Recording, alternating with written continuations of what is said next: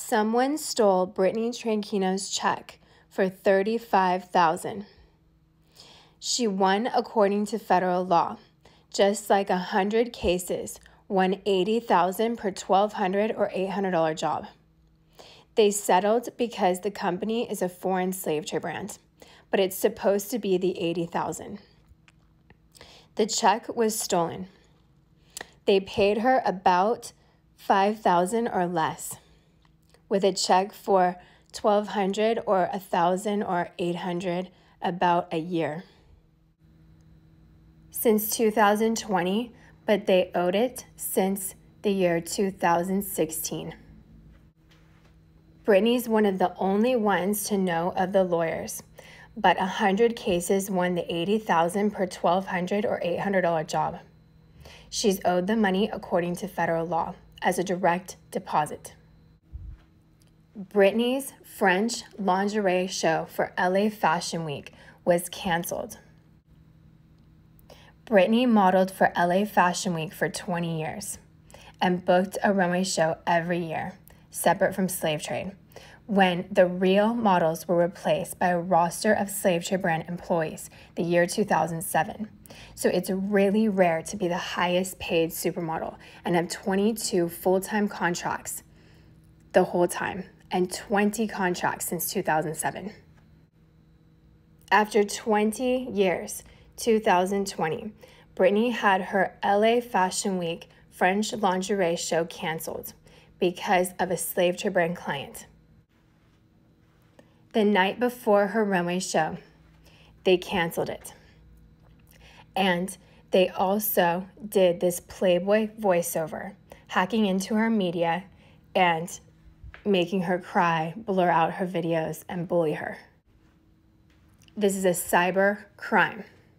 So Brittany went to Nordstrom to buy her runway show shoes, and she had the $200 because of her mom. But when she went to Nordstrom, they wouldn't let her use her card. They canceled the bank card at Nordstrom. Brittany's mom added $260 to her card, and she would have been able to go the day of her runway show, but they wouldn't let her use the card. And so they canceled the card, and she couldn't go to the runway show, and they had canceled the runway show. Brittany is the highest paid supermodel in the world who knows of the lawyers. So she actually has gotten the $10,000 a year for 20 years other models have not had. They had to have family paying. So they model full-time with contracts for 20 years, and it's international.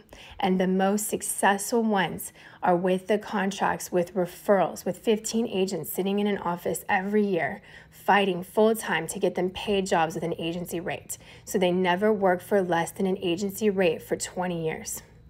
Brittany's the referral for any party promoters or prostitutes who booked paid jobs through an agency with a full-time schedule, which is open to book the jobs. There's no provision for them if they worship idols, if they work for less than an agency rate. So they have to work for an agency rate for 20 years like Brittany. And so Brittany's the referral for the jobs with an agency rate, the professional jobs outside of party promoting or prostitution. The models never work for less than an agency rate, like Brittany, who never has. She survived. It still is the federal law to be paid $80,000 per $1,200 or $800 job through the agencies. Brittany is owed the $1 million a year for print, commercials, as the highest paid commercial contract supermodel after being the highest paid supermodel, theatrical, and her own brand. She's more successful than any Victoria's Secret model slave trade brand 2007 and slave trade for soap operas, for soap stars who got $1 million a year with Victoria's Secret, Cannes models and producers for theatrical. Brittany rejected Cannes and rejected the slave trade for theatrical, so she would be paid as the highest paid sustainable anti-slave trade brand owner in the world. She is owed the $1.4 million for the first 4 years with Ford, according to federal law, and then the $250,000 according to federal law, but they should pay double since it was never paid. Britney is owed the $1 million a year when it was replaced by Slave Trade Brands 2007 for the $1 million a year, and should be paid for 40 years $1 million a year. For 40 years, commercial contracts for $1 million a year. For 40 years, $1 million a year for theatrical, as if she was the film distributor for all the most theatrical jobs she booked. She booked the most amount of theatrical jobs with a speaking line to a celebrity on A-list productions. And so she could have been paid the $1 million a year for what she did.